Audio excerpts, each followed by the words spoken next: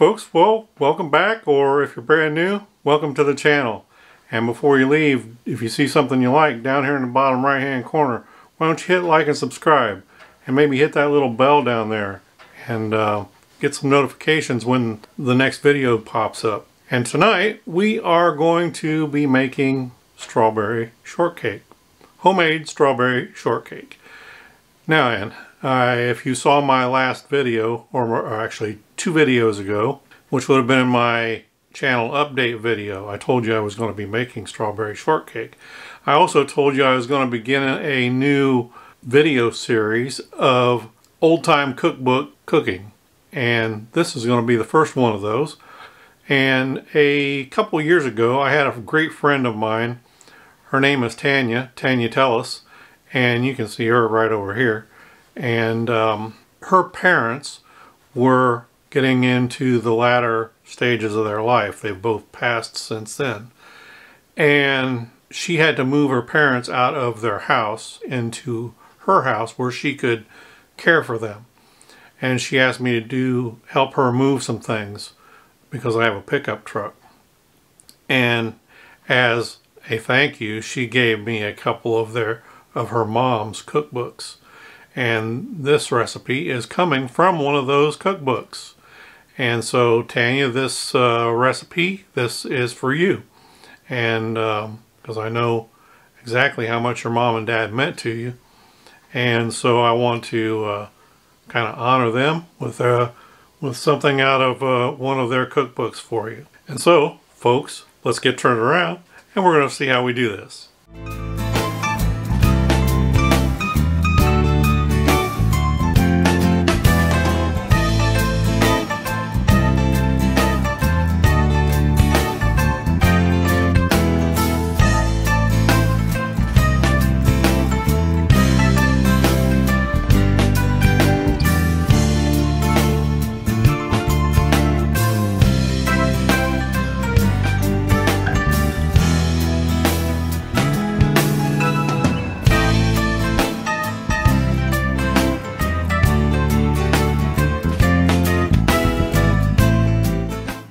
Okay, so I've got 2 big boxes of strawberries here. 2 pounds, I guess, which is probably going to be way more than enough strawberries for what I need. But I'm going to go ahead and get these capped off. I should say get the caps cut off.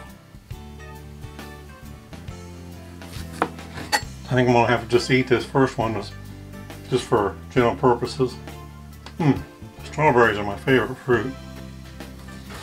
I got some chickens. They're going to love these tops.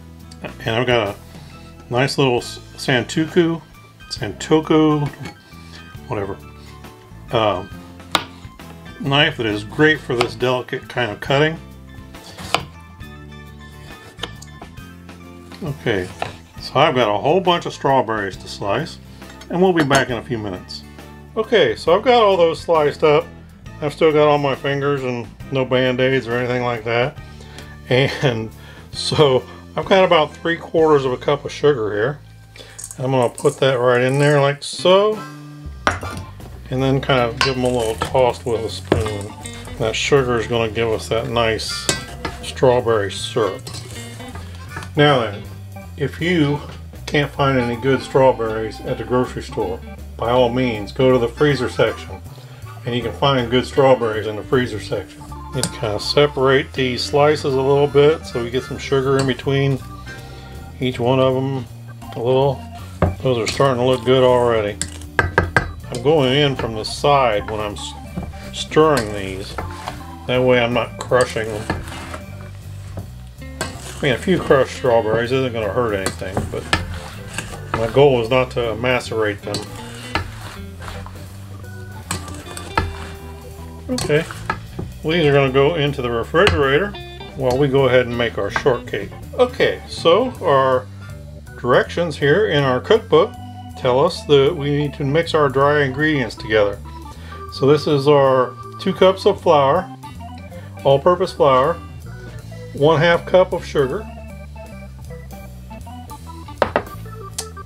1/2 teaspoon of salt,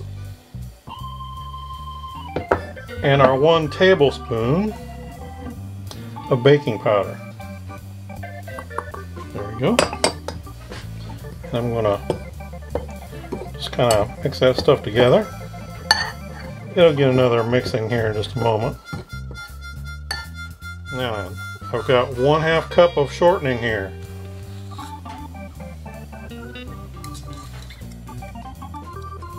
When all else fails, use fingers.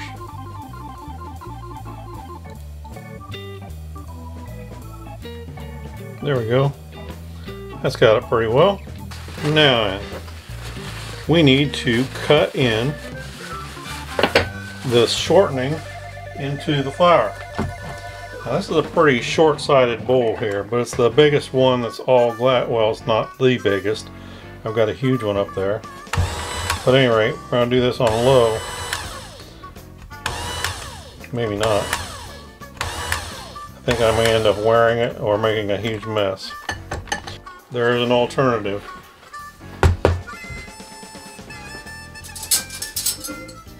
That would be to use 2 kitchen knives.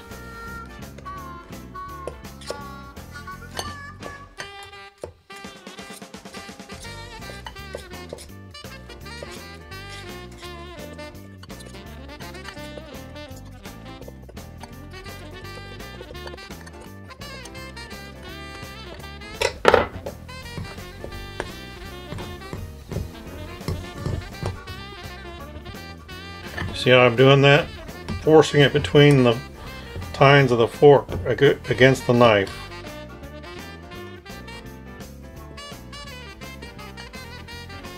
I think that's got it pretty well broken up in here. I think that's what we want right there. Now, this is very close actually to, say, biscuit. Now we come in with our 2 eggs. We're going to kind of make a hole here in the middle. Except for the sugar part.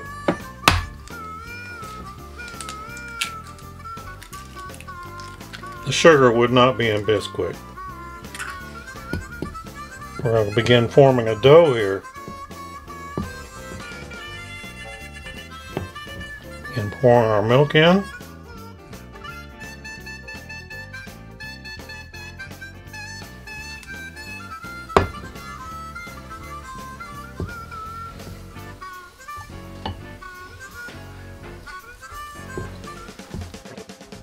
This would be similar to a drop biscuit actually. Again, there would be no sugar.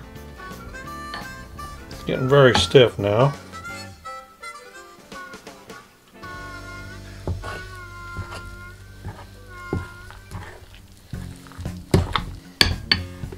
Last little bit of milk now.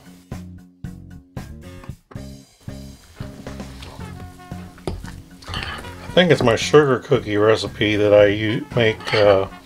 I have to cut in a shortening like that. Very similar. Okay. I think that's about got it right there. I've got my oven preheating at 375. Now, in the comments of my channel update video, Joe's BBQ House asked me if I could do some more videos with using cast iron skillets or cast iron cookware, and I got thinking I was making this or planning this that yes, I could use this cast iron skillet.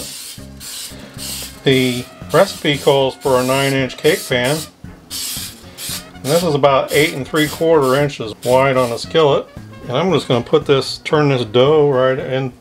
I don't know, batter, dough, whatever you want to call it. It says batter, I believe.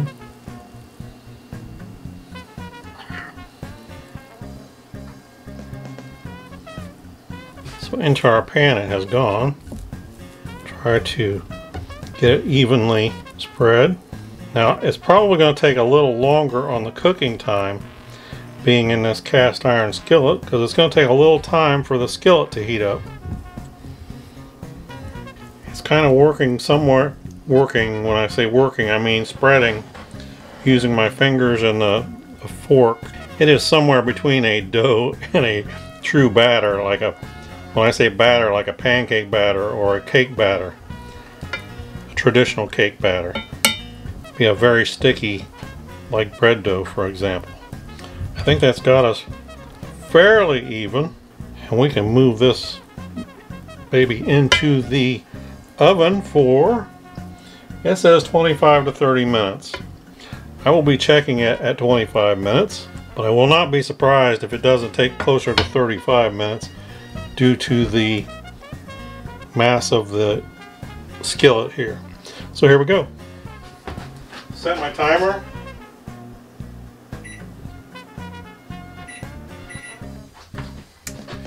Now appearances would say that it's looking beautiful. I've got myself a knife here. I'm going to stick it in the middle. Now, I didn't feel that knife came out perfectly clean, and so I'm going to call it done. Alright, so our 10 minutes has come and gone, and I will just inform you that this skillet is still quite warm. I think our scone will come out of our scone. Our shortcake will come out of there. If I get something to hold on to the skillet with. Yes, there we go. That's beautiful. I must say, it smells wonderful too. How about that? Doesn't that look beautiful? I think so. Alright, I'm going to give this about a good hour to cool down, and we'll be back. Okay folks, so what I want to try to do, I think, I'm going to use my knife up on the plate, the edge of the plate, to guide me to keep my knife level. It's not long enough to quite reach all the way across this shortcake with a bread knife. Now the shortcake's still got a little bit of warmth left in it. I'm hoping that we're not too crumbly or anything here.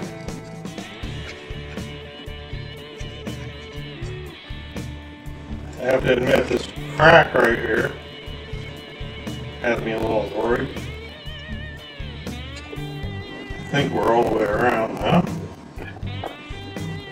I guess I have to get another plate out. My daughter picked these plates out for me back when she was about 7. I've still got every one of them.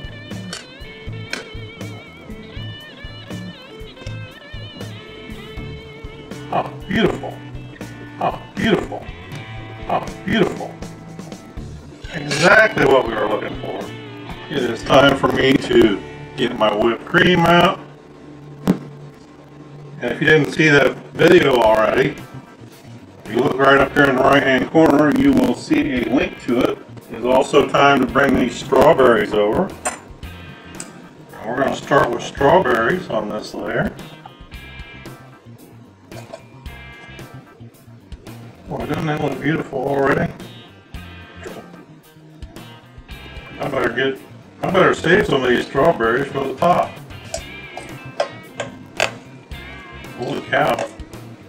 We used up a lot of strawberries there. It's time to come in with some of this whipped cream that I made.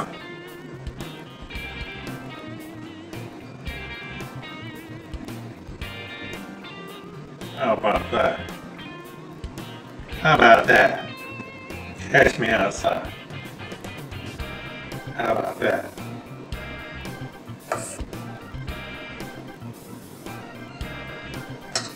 Now it's time to come back in with our top.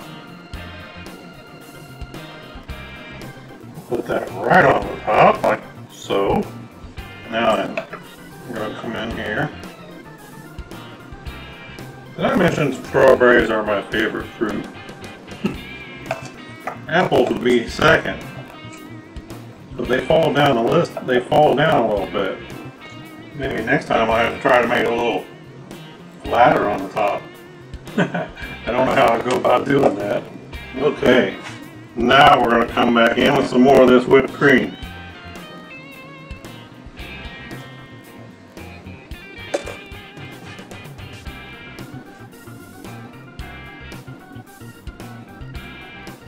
Folks, look at that. I can't believe I may have just forgot to turn my camera on.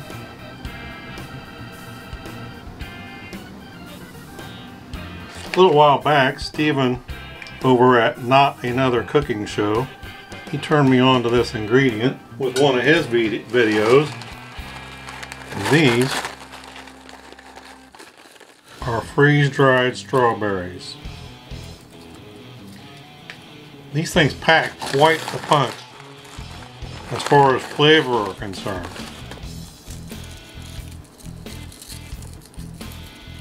They remind me somewhat of Crunch Berries in Captain Crunch cereal. Now, just a little sprig of mint to finish it off. How about that? Isn't that beautiful? Folks, that would be something to really be proud of to have on your table. It is beautiful. Folks, it's that time. It's time for me to cut a piece of this and get over here and, you know, do my thing. Let's see how we're going to do this.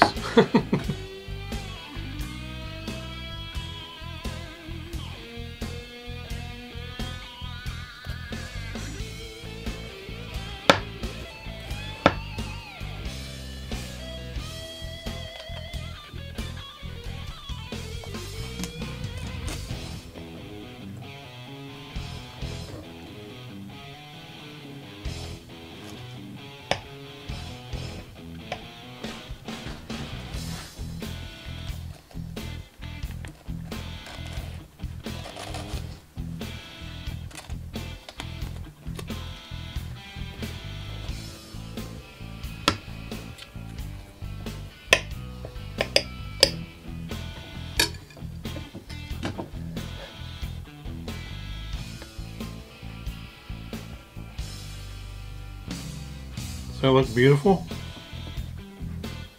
Right onto my plate. How about that?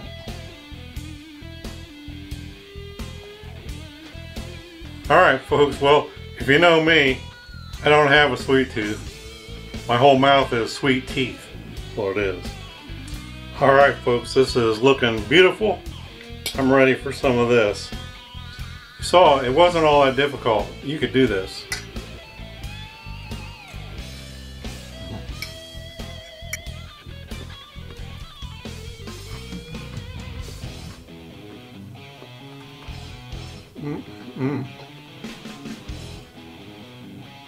Folks, this is wonderful. But you might need a glass of milk to go with it. I did pretty good here.